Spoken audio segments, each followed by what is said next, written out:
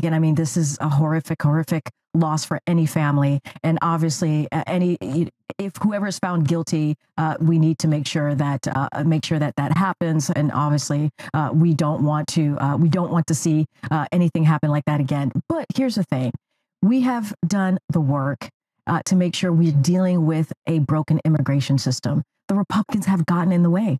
They have gotten in the way, and that's what we continue to see over and over and over again.